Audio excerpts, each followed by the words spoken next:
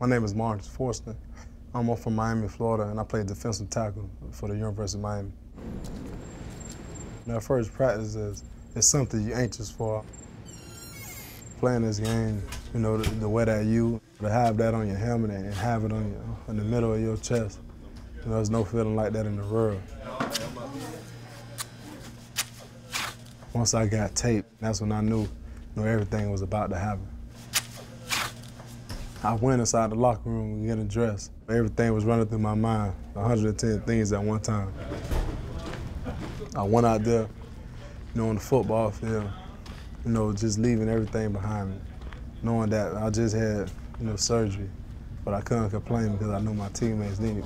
Go! Let's go! All right, get out, come on, run! It was so hot. You could feel the steam running down your back. That's when everybody was pouring water on themselves to try to cool down, but that wasn't working. Back up off the ball. Go! Towards the middle of practice, I started getting a little fatigued. Hot. The heat and everything got the best of me. Hey! Who is that? Marcus? Cover that. I was very quiet out there on the football field. The guy saying, what's wrong with you, Boom? I'm like, I'm all right, but deep down inside, I know that I was letting my mind, get the best of me. Then when we had our second break, we went inside the weight room. Hey, let's go. We gotta get the game raised. Oh man, I felt so guilty because I felt like I cheated my own defense, and I felt like I cheated my team because I know that they relied on me and looked at me as a leader. But I know deep down in my heart I didn't give 110%. I know that I had to do something to fix it. I said, man, something gotta happen right now. That's when I went to talk to one of my fellow, leaders, Sean Spence. He just told me, man, hey, if you feel like you cheated the team, talk to him. And that's what I did. Yo, y'all listen up, man. Yo, hey, fellas, man. I cried out to him. Hey, today, man, my mind was wrong, man. I'm telling you. Just spoke from my heart and told him, man, hey, you won't never see me like that again. I promise you. And that's when I felt like the whole momentum of the team had changed. I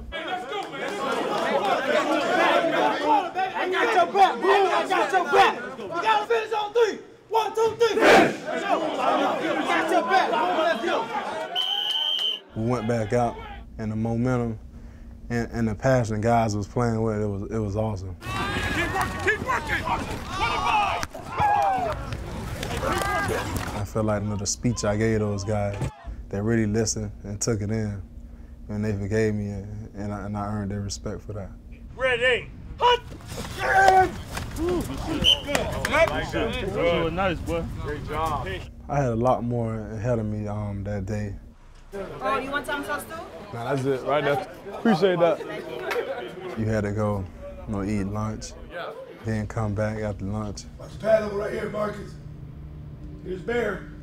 Here's your slice. We had a couple of meetings. After meetings, we left. We came back into our night meeting, and that's a team meeting. What's up, fellas? Most of y'all know me. My name is Marcus Forston.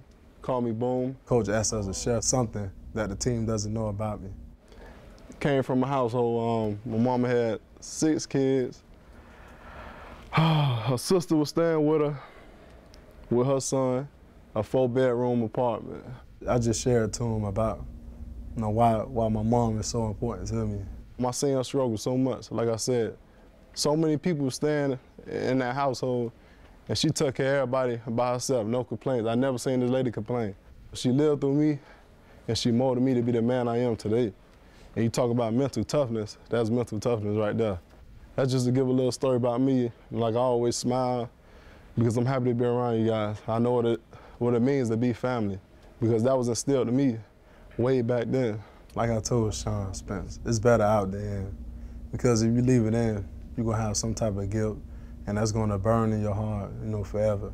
But if you share with, some guys that you love and be with, Hey, that was well done. That was well done, man. nothing should be a secret. There shouldn't be nothing that your teammates don't know about you.